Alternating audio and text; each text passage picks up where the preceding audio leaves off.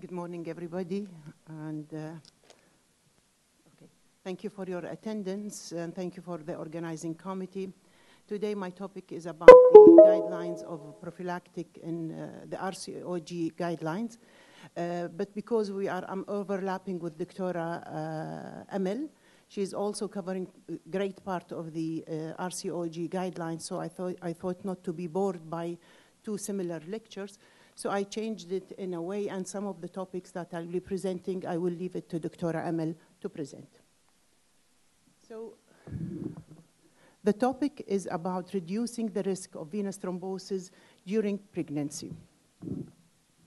I thought before I go into the detail of it, why we say RCOG always, we rely on the guidelines of RCOG.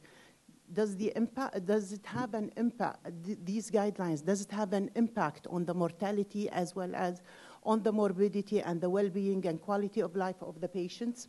So I thought probably I want to share with you kind of some of the statistics that goes back to 1950, where the incidence death due to bleeding and thrombosis was unacceptably high.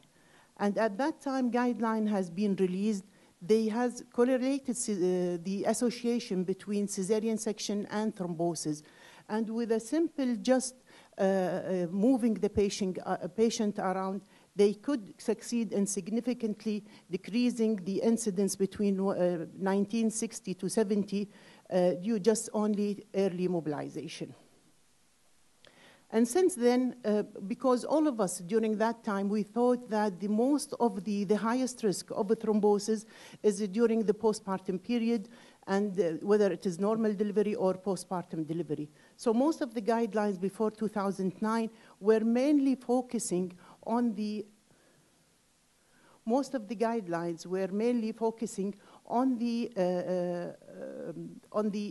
how to prevent thrombosis postpartum. Until 2009, because they started kind of what is called, they have investigational kind bodies, the CMAC and the surveillance kind of all the dead cases of patients or due to pregnancy. They started, any patient dies during pregnancy, they investigated her thoroughly. And only then they came up that there are other risk factors that are present antenatally, and that's why we are not succeeding in decreasing the incidence of death. And then they started to publish the guidelines in 2009, 2015 regarding focusing more on these risk factors and how to reduce the risk and prophylactically giving the patient anticoagulant. And they succeeded in a less degree of decreasing the mortality rate during pregnancy. In 2007, they published also a report that highlighting that out of 18 patients, 12 they are obese, and their doses, the calculated dose is underdosed, and therefore they might subjected to risk. That's why they published a detailed dose related with the weight of all the anticoagulant available. These are the inquiry, the two that I will be referring to, the CMAC and the EMBRAS. Usually they have all the causes of the death during pregnancy. I'll go over today about the epidemiology, just tackling on it briefly, and then I will take you to understand, I don't want to memorize, do we need to do VTE risk assessment? And if we want to do it, why, when, to which subject, who will be supposed we select our patient, and then what we have available as anticoagulant, the dose, and for how long. So to answer why, there are 4 whys. First, once the patient gets pregnant, she carries the risk, her risk increases from 6 up to 10. And as an incidence, it has been shown that the overall incidence of venous thrombosis increased from 0.5 to 2 per 1,000. The pulmonary embolism is a major cause of maternal death, and the fatal pulmonary embolism can account between 2 to 3 per 100,000. DVT is more common in the way they present with thrombosis, either arterial or venous. Venous is more common in patients with in pregnancy, and DVT is 3 times commoner than the pulmonary embolism, yet they can develop upper arm thrombosis and pelvic thrombosis. We need to, another why we need to focus on this patient, they present differently than non-pregnant patients. The majority, they present with left side, 88% present with left side thrombosis, lower limb thrombosis. And the problem is that 70% of them, they are proximal. What does this mean? The risk of embolization is high. The presentation probably with the back pain could be hidden, and this what created the problem with those patients. So why they run such high risk? We know that they hardly correlated. They fulfill the criteria of Verco's triad because this is the nature. We need a hypercoagulable state for them where the factors are increased and there is suppression of the fibrolysis. There is venous stasis and endothelial damage. This is the perfect environment for thrombosis, but this is good. This is physiologically good to prevent the bleeding at the time of delivery, and this is evolutionary. So another why we need to start, because the presentation of DVT as well as pulmonary embolism is non-specific. They come complaining of tenderness, swelling, and these, or for example, back pain. Pulmonary embolism, the majority, 70% of them, they will present with shortness of breath. This is common, and sometimes most of the pregnant lady, they resolve their shortness of breath at the end of the trimester.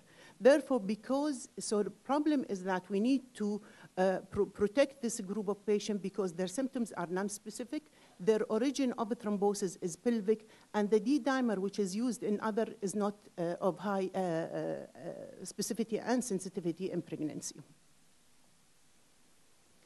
Also, we need to protect them because all of us, we talk about the mortality, the DVT, the pulmonary embolism, and how it's affecting patient during when we see them in the ward or the OPD. But yet we forget about them. What are the long-term complications that can disturb their life? I will talk about this in detail in the next lecture. Another why we need to protect those patients is that the direct association of VTE with the maternal death. We have the 2 resources that I show you, the surveillance resource, has shown that there is kind of effort of guidelines published whenever there is increase. They are highlighting on the risk factor, yet you don't see that kind of a drop that is satisfying. There is a drop and then there is increase. There is a drop and there is increase. And when you dig into the detail of these reports that has been published, you would see that from 2005, still thromboembolic disease is #1 cause, pulmonary embolism is #1 cause of maternal death. And in 2009, still thromboembolic disease is, or in form of pulmonary embolism, #1 death of direct death, cause of maternal death. And even in 2017, 2019, thrombosis is a direct #1 cause of a direct maternal mortality. And when I search about all the causes, because we want to get benefit of what is the causes, why is there still resistance, for my surprise, the same quote was presented since 2000 up to 2019. Still, the treatment is substandard. The patient is not well covered with the treatment. And the second important is that there was inadequate, despite a very good, excellent risk assessment sheets, guidelines, there is inadequate risk assessment, failure to recognize the symptoms and act on risk factors. Majority of the patients, they present with shortness of breath, obesity, and they are neglected as a normal thing can happen, and patient all of a sudden die. Failure to commence appropriate treatment. The death related to non-proper care is around 60%, and around 35% they are preventable. And this causes kind of a frustration when you work, you do, and yet you don't find what you expected. So when is the best? I don't want to memorize when to do. Let's have it in a logic time. In order to grasp it, I will have these 2 resources. I adore them, and I like to present them during my presentation. One from the CMAC, and the other one is a study. The first one is that they have studied the incidence of fatal maternal pulmonary embolism, and they have found that this period of time is the antenatal, and this is the postpartum. To our surprise, 50% of pulmonary embolism occurred in the first trimester, and then to a less extent in the second, and then the third trimester. The majority, the more prevalent, it's in the postpartum period, but of importance that you would see, this is not my presentation, this is the wrong one. So anyway, I want you only to see this bar. Here is it has been found that for cesarean section, the highest risk is during the first week of pregnancy. Later on, the risk with the normal delivery is higher to cause a thrombosis. Important also, they have published, only I want to focus on this, they have found that still, right from 1985, when they were publishing their data, there are cases dead from pulmonary embolism secondary to miscarriage and ectopic pregnancy. So the message is that not all clots are postpartum, and not all clots occur after cesarean section. We need to watch our patients. The second study is that this is a study that done in 2008. It included 600 patient pregnant women, and they have found that they wanted to study the distribution of thromboembolism during pregnancy. And again, they have found that 50% of thrombosis occurred antenatally and 50% occurred postnatally, and usually started as early in antenatal first trimester, and in 10% in the first trimester, 10% in the second, and 28% in the third trimester. And 49% of the thrombosis that occurred postpartum were within the first 6 weeks of postpartum period. And what they have noticed that the relative risk was 5 times in the antenatal period, 60 times in the postpartum period. This means that highlight that every day in the postpartum period carries a higher risk of a thrombosis. And therefore, those patients need to be taken care during that period of time. Interestingly, also, they have found that DVT is more common antenatally, whereas pulmonary embolism is more common postnatally. So from this, the message that we want to convey is that all women should undergo VTE risk assessment continuously before pregnancy, during pregnancy, after pregnancy. Even if she's admitted 5 times, do the risk assessment for the patient. And the second thing is that don't forget unexpected causes of maternal death. Whom you should screen for or do risk assessment? The RCOG, they published so many important and significant risk factors. We know that it's the marker of placental insufficiency like preterm, IUGR, preeclampsia. They have their weight now in the stratification. Also, so many things has been coming in: bleeding, transfusion. This was not before counted as a risk factor. So for simplicity, they divided it into pre-existing, pregnancy-related, and transient. Pre-existing, the patients get pregnant with already she's having kind of a thrombosis risk factor. Pregnancy-related, she acquires it during the pregnancy time, and the transient is only for a short time, probably early, in the middle, or at the end, but it's only for a short period of time. And it was published brilliantly in the RCOG. I will not go over it in detail because Dr. Amal will do. But, I would like to just go over a few of them. We know that we noticed that some majority, they have 1 risk factor, and 40% they have 2 risk factor. Among the most important high risk factor in the pre-existence is the previous VTE and non-thrombophilia. They are very high risk when patient with the previous VTE and non-thrombophilia. The patient should be taken care of because she is a very high risk of thrombosis. So the risk of the thrombosis, because if a patient who have previous VTE, the risk of a thrombosis is high, can increase 3 to 4 times. And there are things that we have to focus on the thrombosis, that is it what is the precipitating attack due to? Is it a hormonal? Because then the risk is high, 6%.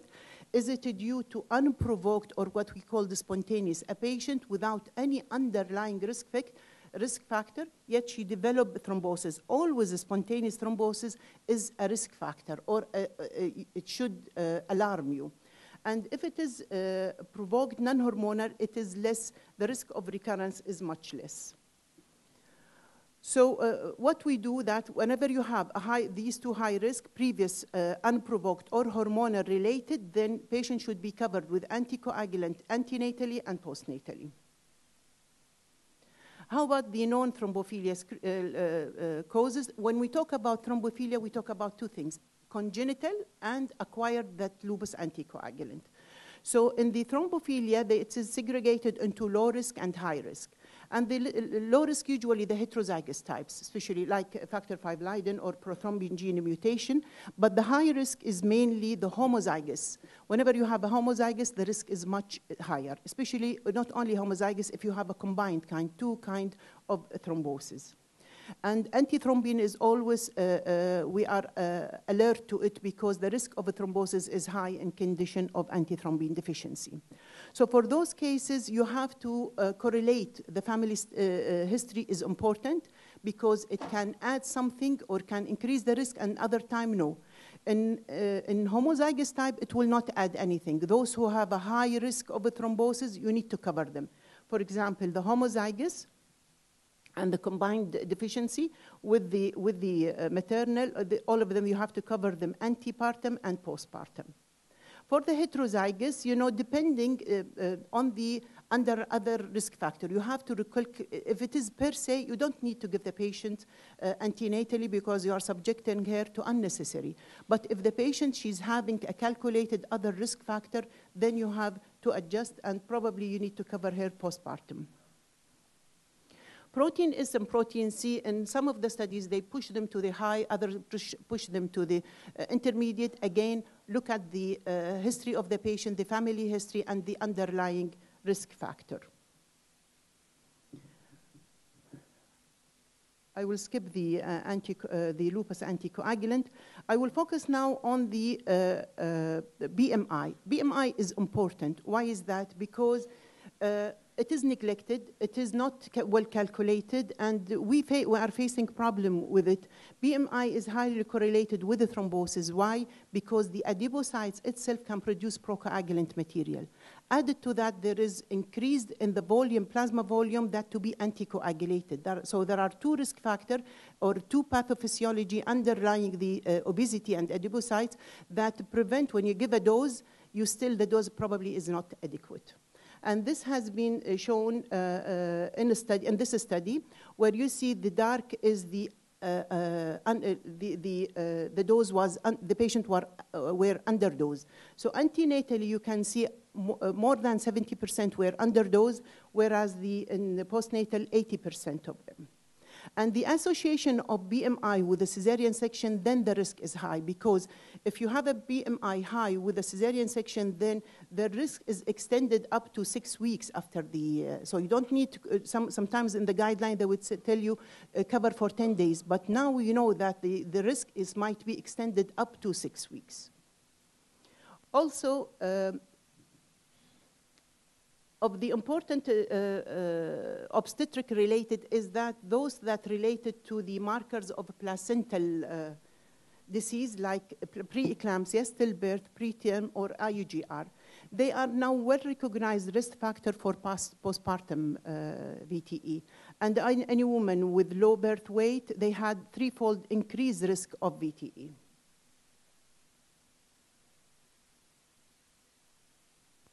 So there are, I will skip this one because these are other risk factors that they are more and more becoming as a strong risk factor in pregnancy. For the transient risk factor, I would focus on what are risk factors present in the first trimester. Because of the cases that see from especially the private, it's worth mentioning these three conditions: hyperemesis, ovarian hyperstimulation syndrome, and IVF pregnancy. A patient with hyperemesis, it has been advised to consider thromboprophylaxis with low molecular weight and to discontinue once the patient is fine. For ovarian hyperstimulation, thromboprophylaxis should be started during the first trimester. IVF, you need to calculate if there is an associated risk factor, 3 other risk factors present. Now also there has been published that some of the risk factors if they present together, they double the risk factor. Other would multiply it. Among which is that a patient with multiple pregnancy and assisted reproduction, they add to each other. They double the risk. Cesarean section and infection can double the risk. Whereas the multiplier are risk factor, if they are alone, they not of that, they have a minor effect. But if they present with another risk factor, the change is high and they inflict harm into the patient. Among an example of which is the antepartum immobilization and elevated body mass index, which might increase the VTE risk up to 40 times. These were brilliantly explained in RCOG. I will not go, Dr. Amal will do. And so what anticoagulant and dose we have? We have now good drugs that available can be used for a pregnant lady. And these are safe, effective, and they are including low molecular weight, unfractionated, and danaporoid. So what dose you would use?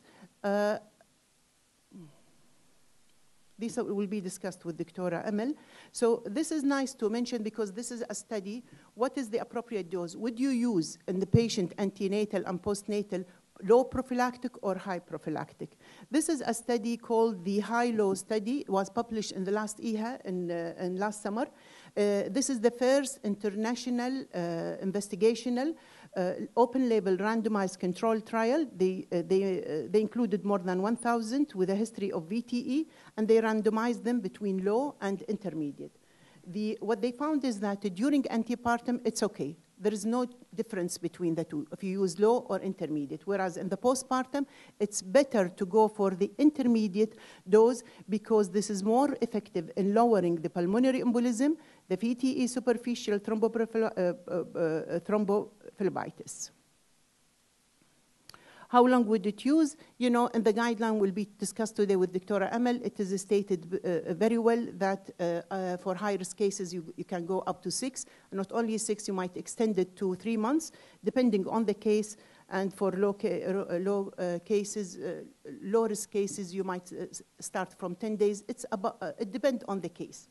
So in summary, we are discussing about the 10-fold increase in VTE in pregnancy, and 7 days after delivery is the highest risk.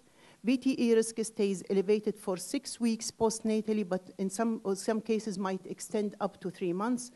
It's worth mentioning that despite all the effort, still pulmonary embolism is a leading cause of maternal death, and this is the number of patients died.